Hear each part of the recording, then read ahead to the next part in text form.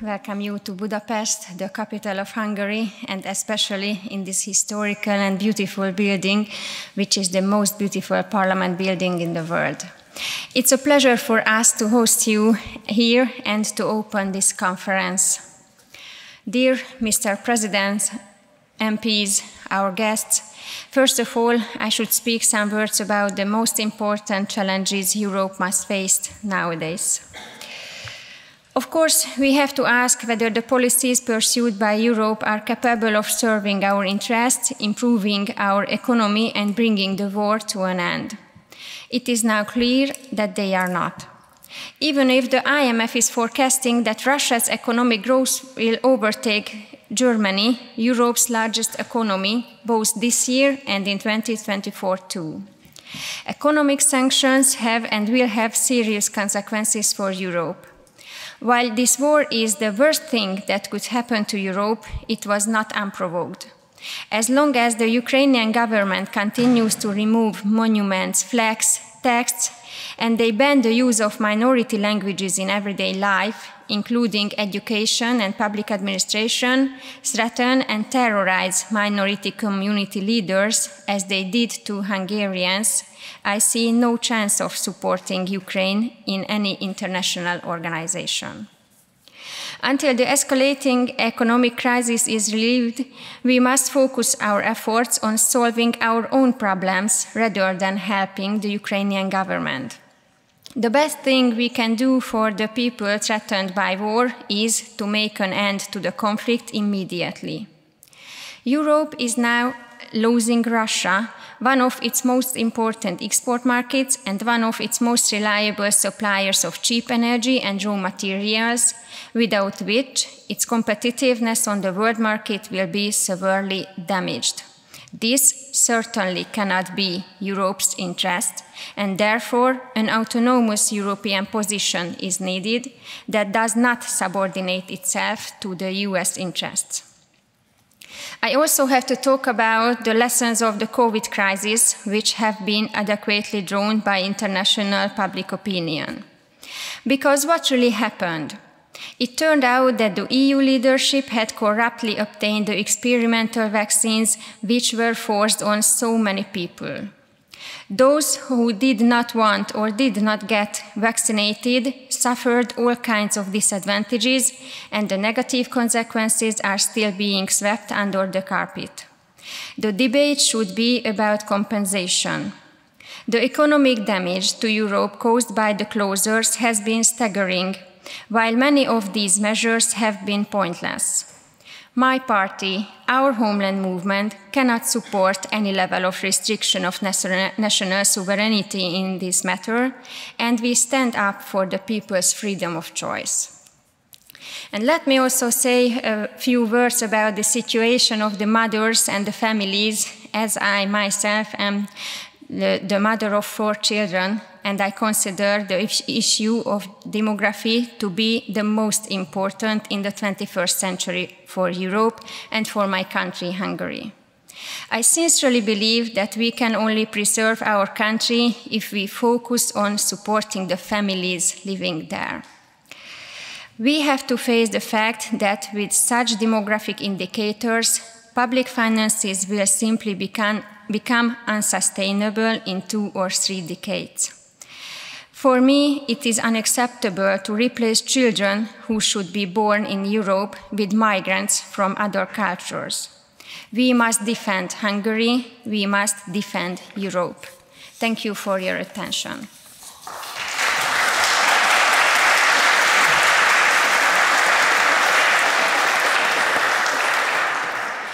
And now I ask our guests to listen to the main speakers of the conference. Our first speaker will be László Toroczkai, the leader of our homeland movement. He will be followed by Kostadin Kostadinov from Bulgaria. The time limit is 5 minutes. Mr. Toroczkai, please give your speech. The floor is yours. Thank you very much. Ladies and gentlemen, dear guests, I welcome you all to our conference. I would like to extend a special welcome to our guests, our allies from all over Europe. I welcome Mr. Mikael Jansson, the Vice President of Alternative for Sweden, Mr. Nicola Rimoldi, the party leader of Masfol from Switzerland, Josef Nerušil, the local councillor of Prague from Freedom and Direct Democracy from Czech Republic. With you and with our most important allies to the west and east of Hungary, the delegations of the Dutch Forum for Democracy and the Bulgarian Revival, we want to strengthen our alliance here today. With this conference in Budapest, we wanted not only to repay the wonderful invitations to Sofia, Amsterdam and Stockholm, but also to declare that the parties present here today must lead the creation of a new European alliance. Our parties had almost the same goals and programs even before we had any contact.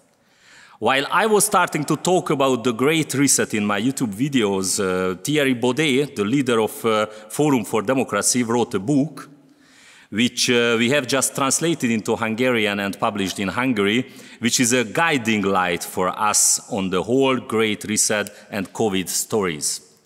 While in other videos on YouTube, I was talking about the real motivations behind the war in Ukraine, Mr. Kostadin Kostadinov opened the eyes of millions of people, not only in Bulgaria, but in other countries as well, with the truths that only he had the courage to speak about.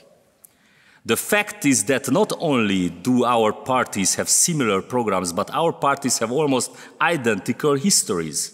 We have all been confronted with politicians who, out of cowardice and opportunism, have not had the courage to speak the truth and have betrayed their people and have in fact served our global oppressors.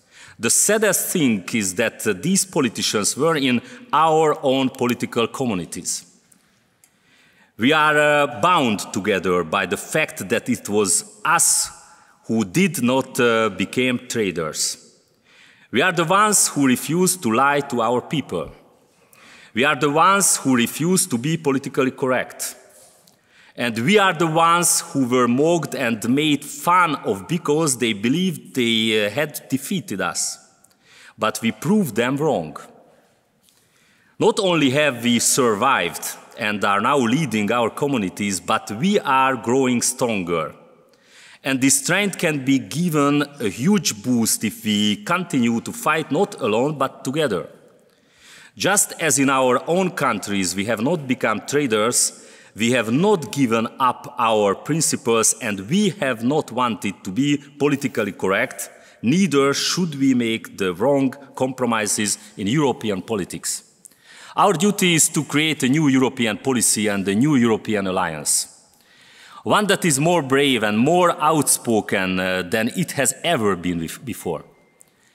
One that is accountable only to God and to the nation, not to some miserable marionette puppets like the European Commission or even the World Health Organization.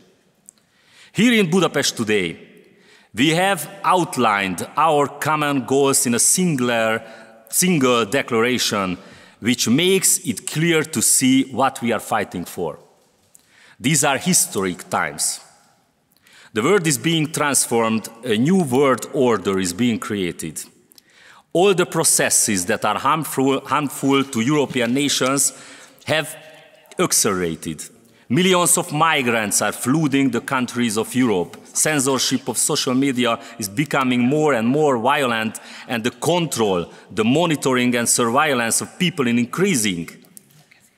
There are more and more extreme attempts to destroy families with LGBTQ and other harmful liberal propaganda and to create a completely values anti-traditional world where there are only faceless consumers. The servant of this dark process is the European Union, and the army of this dark force of a circle of financiers who have never been democratically elected is currently the NATO. However, there is also a chance that the current unipolar world order could be replaced by a multipolar world order that is better than the present one. Now is the time to be very vigilant. We want real and radical changes. We do not want to make slight changes to the current system, but still keep serving it. So it's time for us to act. We must be very selective with our European allies, because in these historic times, we have a huge historic responsibility. Here is an opportunity to finally stop the destruction of Europe of nations. But if we choose the wrong allies, our nations could fall. We can only choose allies who grasp the essence, the roots of this global dark force, who are brave and honest, who are true comrades, who are not afraid and who cannot be bribed either. We have now invited such parties and such politicians from different parts of Europe, the ones who are showing the way. We are capable of saving Europe from destruction. Future generations will be grateful to us if we create this historic alliance now. Let's go and do it. Thank you very much.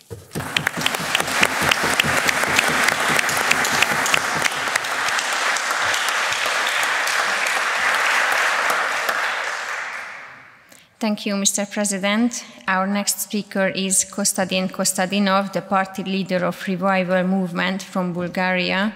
He will be followed by Thierry Baudet from the Netherlands.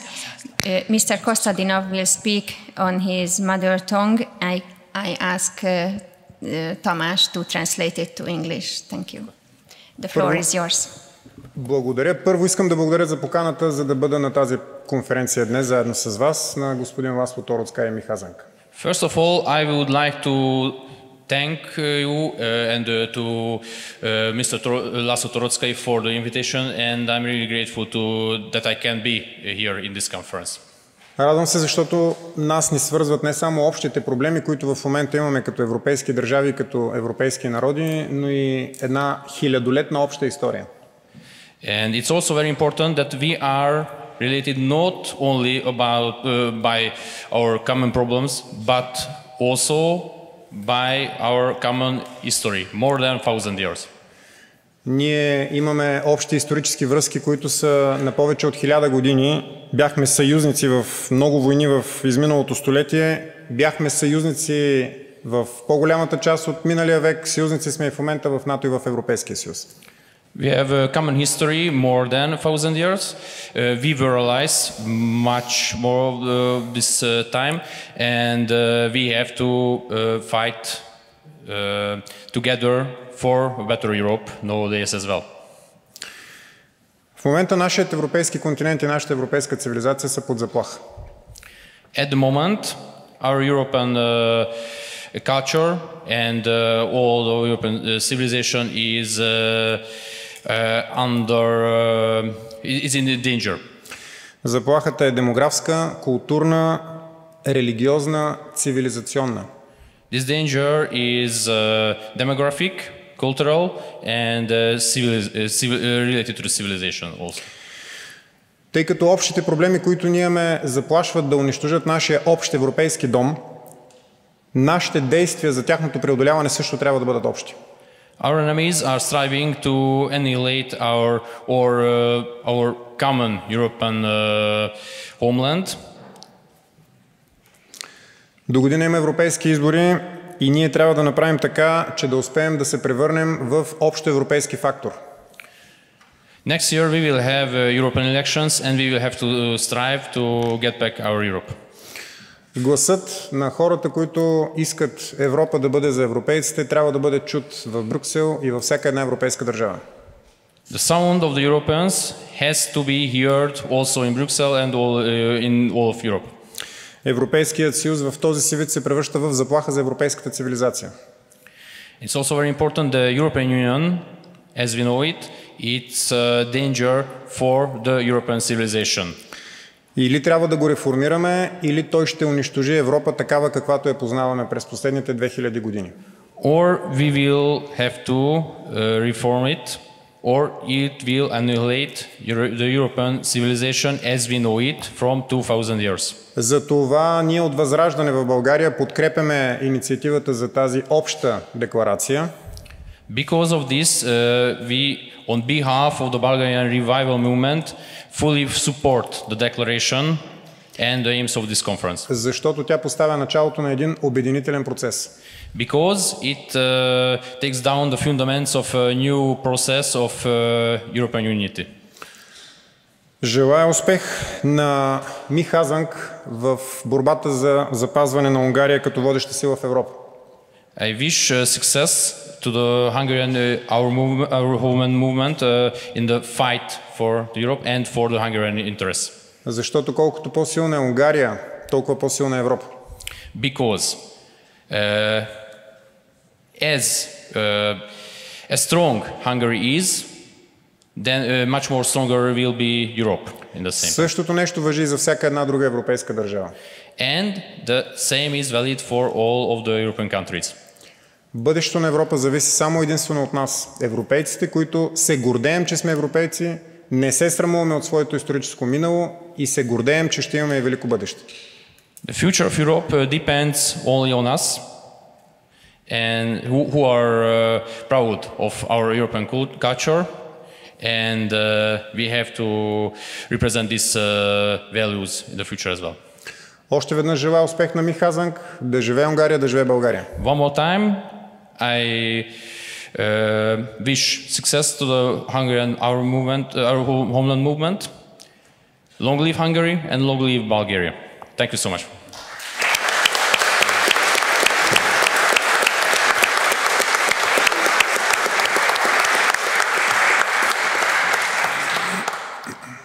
Thank you very much.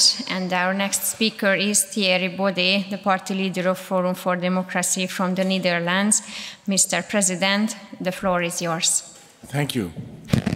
Thank you. And I cannot express enough my gratitude to Laszlo and his team and the people that have worked so hard to make this possible. It really is a dream come true for me to be here with people from different countries in Europe, different regions, different languages, who have experienced the same fights and have experienced the same backlash from the system,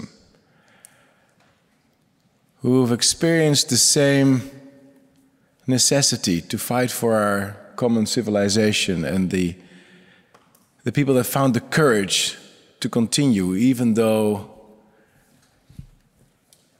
in the middle of the COVID period and then the early days of the war in Ukraine, it seemed as if we were the only ones. We've all experienced this sense of loneliness. We were told by the media, we were all told that we were the only ones, that we were the crazy ones, that we were marginal, that we were absolutely on the outer fringes of acceptable opinion. And here we are, making a friendship, building an alliance. I think this is a crucial moment, and I think it's only the beginning, but it's a crucial turning point in the history of Europe, in the political history of our continent. I hope in next year, in June, when the elections for the European Parliament will happen, I hope this alliance will translate into wonderful election results in all our respective nations. I think we can cooperate. I think we can exchange best practices in terms of campaigning, in terms of organizing rallies, in terms of exchanging facts and discoveries and asking questions once we are elected, and really starting to work for the people that we feel so connected to, that we feel a duty to represent and to protect against all the very, very dangerous plans that are being drawn up in the international circles where the globalists meet, where the big corporations and the ambitious politicians are making their deals. We're standing up to them. And today is the first meeting of, I hope, many to follow. And I think that if we join forces and if we really align each other on the same agenda, on the same points, and we stay loyal to each other and we continue to live by our friendship, I think there are no limits to what we can achieve. And I'm really grateful, Laszlo, for you, for having brought us together, Marco and John, the people from my party who have been working so hard with you and behind the scenes to make this happen. Thank you so much to all of you. And I'm looking forward with great enthusiasm to all the things we're going to do together. Thank you.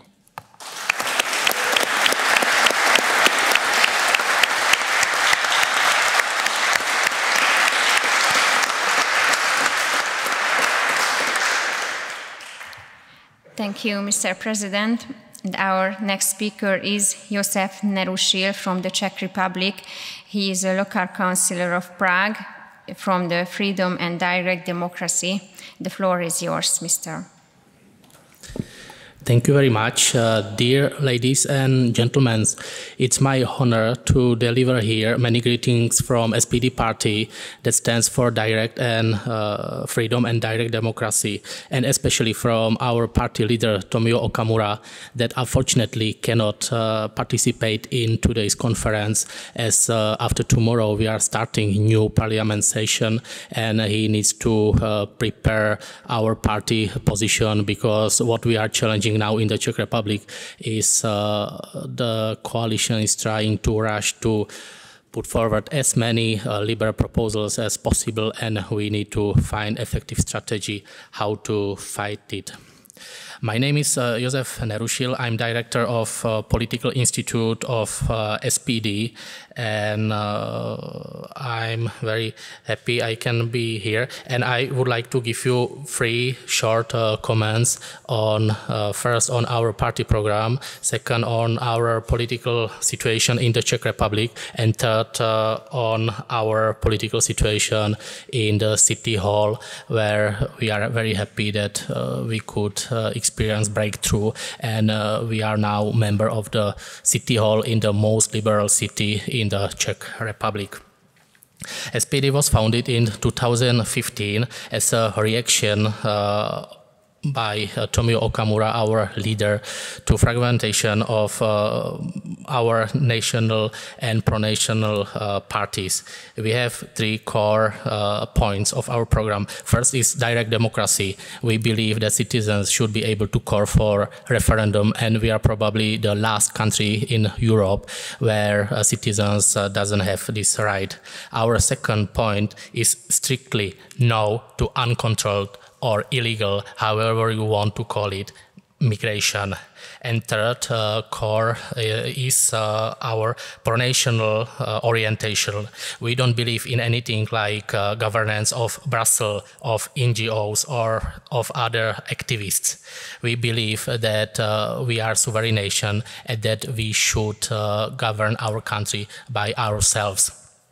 Just one short comment how we see European Union. We don't believe that we are able to reform European Union. We believe that it's better to pass through controlled dissolution of the European Union, and then we should focus on cooperation between neighboring countries. That's for the Czech Republic is Slovakia, Poland, Hungary, Austria, and neighboring countries of Germany like Bavaria and Saxony.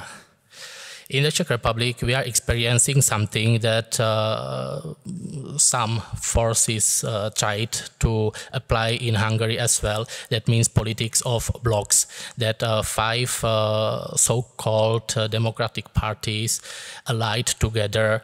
One is a very leftist Pirate Party, second one is a conservative Christian party, all against a hegemon of our political system, that's Andrej Babiš. Andrej Babiš is a close ally of Viktor Orbán, however his party is a typical catch-all party, so it means they turn to left, to right, to liberal position or to conservative position, just according to the political situation. For us, SPD, this is our biggest distinguish from ANO movement, that for us is strictly our program, there is strictly no compromise. We keep up to our program and we are not going to step from it.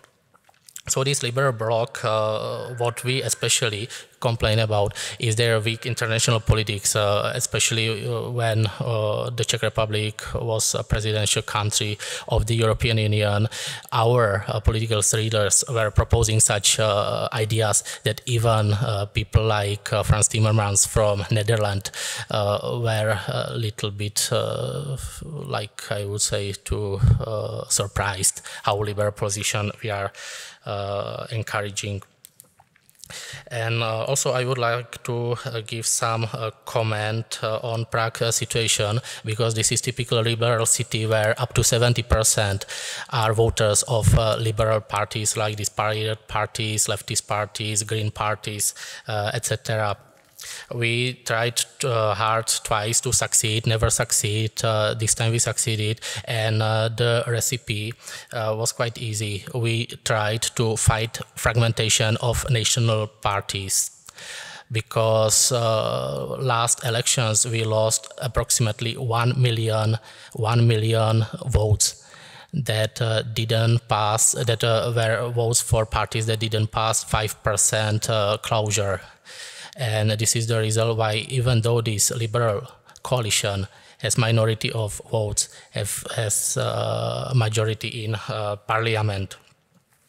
So for us, this was a big breakthrough, even though we had the opportunity to create a conservative coalition in our capital city, but everyone is so afraid of our party that conservative party, conservative Christian party, preferred to be to create alliance with a pirate party. That's typical agenda, liberal agenda, like euthanasia, abortions, Green Deal, traffic oppression, censorship, and so on. I think that this is all experience that we could share here together, because the situation in Europe is similar. But what's also similar that the situation is step by step changing. And I last week attended a conference of Youth Party Freedom for Democracy from Netherlands. I was really excited when I saw so many excited young people fighting for conservative values, and I think when they succeeded in Netherlands, we can succeed also in the Czech Republic or whenever in Europe. So for me, the call is, let's try to find what connects us. Let's try to find new alliances. Let's try to be positive, because our programs should be positive, not negative. And I believe that the future is ours.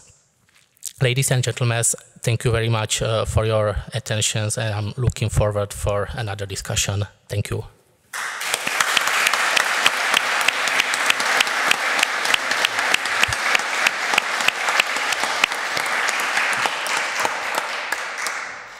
Thank you very much. And our next speaker is Mikael Jansson, who is Vice Party Leader of Alternativa för Sweden. Mr., the floor is yours. Thank you very much. Dear nationalists, Europe is under a big threat. At the same time, we have the right criteria to build a resistance. And not only a resistance, but a powerhouse in form of a strong network for true nationalists a strong party group. While the socialists and liberals work together with the aim to concentrate the real power in Brussels, we also need to cooperate, but our goal is the opposite. We want to keep the nation states alive and free. Brussels shall never be the capital in a one-nation Europe. To form the best possible party group for the European Parliament is very important. My party, Alternative for Sweden, are not at the moment a member of the European Parliament. We think that we have a great chance to be a member in the next election due to the fact that we are the only party in Sweden who want Sweden to leave the European Union. We really hope that we can be a part of this group and be helpful to the common cause. Mass immigration to Europe is one of the biggest problems we have. The proportion of the immigration is in a scale that we can call it an ongoing catastrophe. Some of the European countries have more problems than others. Maybe in Sweden we have the very biggest problems. Sweden used to be a very healthy and secure country, but in a couple of decades everything changed.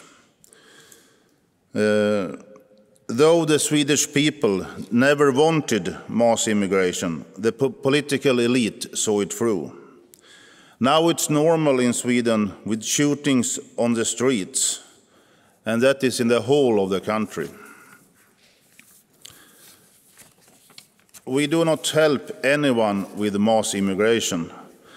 The developing countries is helping themselves much better than we can help. The BRICS organization are in a strong phase. Mass immigration was, from the very beginning, a bad plan. We must put an end to it. Europe is suffering from the war in Ukraine. We suffer from bad economical consequences. The people in Ukraine suffer even more. They are losing their lives. Most of all are Ukrainian soldiers losing their lives. Second most are the civilians in the eastern Ukraine losing theirs. It is bizarre, everything with this war. Russia didn't want the war. They tried to stop it in every moment. Washington, on the other side, they orchestrated the bloody Maidan revolution. The government in Washington and their related organization is often called the swamp. The swamp find this war useful and a cheap way to bleed Russia. This is very cynical and dangerous. It increases the risk for a direct war between the great powers and carries a risk for nuclear war. Many people in Sweden are misled by mass media and therefore do not understand the reasons for the war. Media in Sweden do not either explain why US backing of Al-Qaeda in Syria is bad. The American proxy wars are not in our interest, and are not in the interest even for ordinary Americans. The only profiteers are the elite families of the swamp who make money out of it. We must put an end to it. Washington does not have to be bad. The hope for a better US foreign policy is Trump. I'm very happy that AfD is growing in Germany. Germany is very important for Europe. If the industry in Germany collapses, it's a disaster for us all. CDU and Die Grünen are in responsibility for the negative development in Germany. It all began with Merkel. It looks like the world economy are going into recession now. And for Europe, it is a worse perspective. While we are dependent on USA, we are very vulnerable. With the war and the sanctions, we can see that USA uses Europe for its own interest. We must put an end to it. Germany are important for the European economy, but also for the cooperation between the nationalists in Europe. The progress of AfD is a big hope for us all. I mentioned a lot of problems that we need to put an end to. At the same time, it's important to understand that it's never too late. We can still save Europe. Our wonderful countries, our great history, and our successful science and enterprises, all that should continue. Europe is the best part of the world. Our hard work shall create a great future for our kids in the Europe of nations. Good luck to us all in the upcoming election to the European Parliament. Thank you.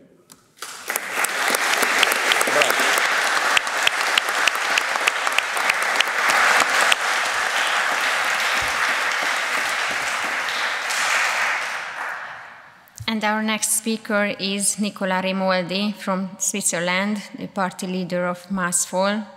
Mr., the floor is yours. Thank you very much. My brothers in arms, I am deeply honored to have been given the opportunity to speak here today in the Hungarian Parliament.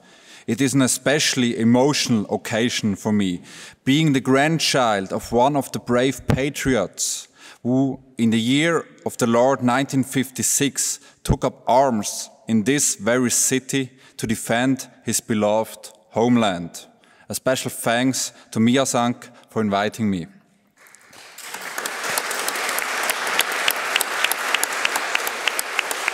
My friends, the hour is late. We are standing at the edge of extinction, a fact you must be keenly aware of, because otherwise you would not be here.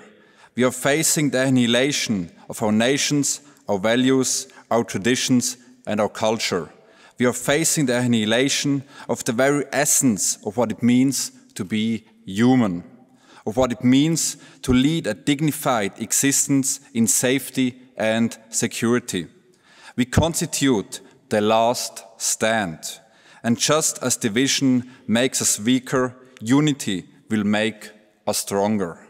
That is why we need to build this alliance, not in a month, not in a week, not tomorrow, but now, here, today. At the dawn of the Battle of Mohács, Louis II famously said, "God knows where we will eat lunch." Today, we might ask the same question, facing the uncertainty that lies ahead of us. And in order to face that uncertainty, an alliance of sovereign people from all over Europe is now needed more than ever. Decent people from Hungary, Switzerland, Sweden, Bulgaria, the Netherlands, and many other countries need to join hands to defend our identity against the globalists who wish to take away our rights and our sovereignty. Through international treaties like the WHO Pandemic Treaty, Migration Pact, and many more, they intend to steal our fundamental human right to independence and self-governance, piece by piece. Treaties which we from Massfall will fight tooth and nail once we are elected to the Swiss National Council in 2 months. An endeavor we are pursuing while I am speaking to you. Corona, migration, climate, wokeism, these agendas are but placeholders for one and the same thing, fear. Because fearful people are more likely to give up their rights and put up much less resistance. Fearful people are more willing to toss away the privileges for which their ancestors have fought, while hoping that the empty promises of self-declared experts will deliver salvation. A promise that has been made on many occasions in the past and always failed, with disastrous consequences. My friends, the hour is late, but it is not too late to stop the globalists and the Great Reset, to preserve what we hold dear, not only for ourselves, but for generations yet to come, for our children and their children, to save our nations, our families, and the future of this great place called Europe. I say to you all, pay the highest price and endure every hardship. Give all you have and then give some more. Sacrifice everything and then sacrifice some more. And in the end, we will prevail because we must prevail. We will save Europe because we must save Europe. Thank you.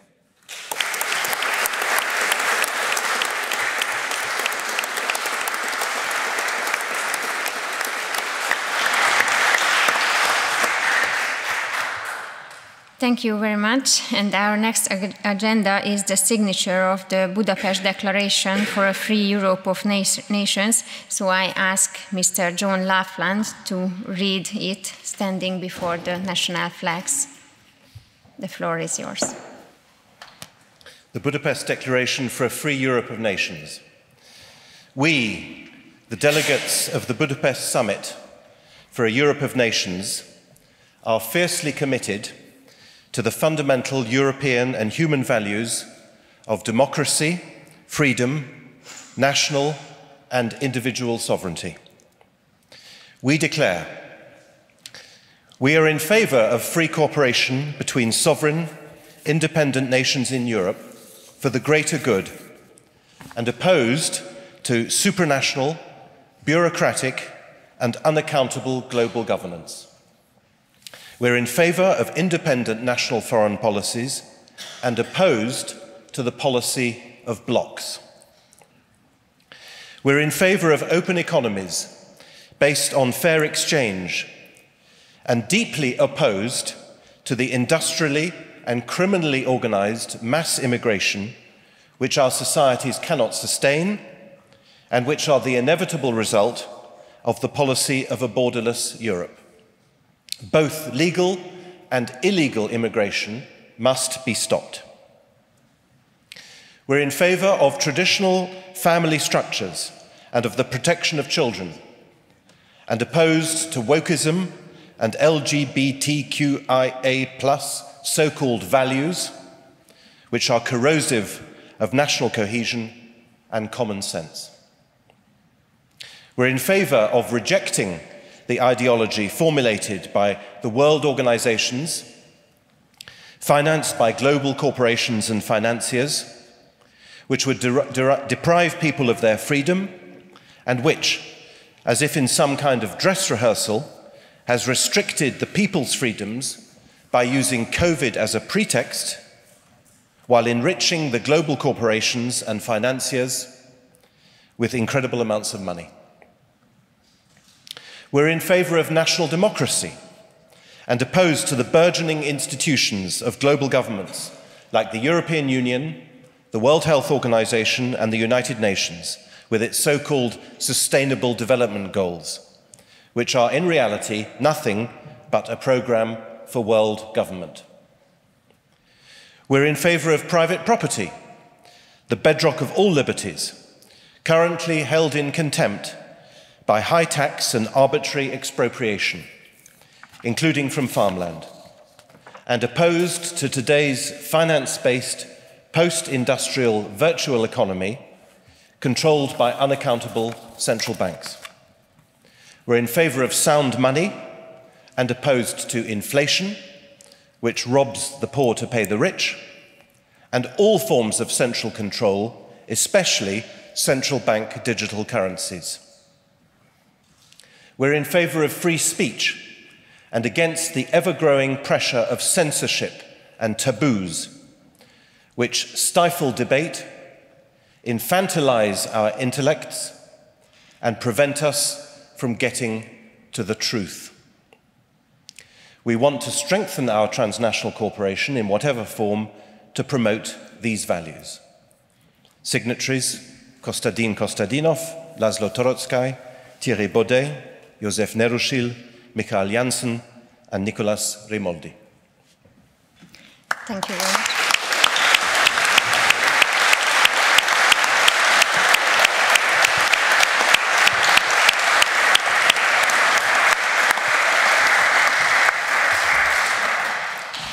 Thank you very much, and I would kindly ask the leaders of the delegations to sign the document. Our colleague will help you to change the papers.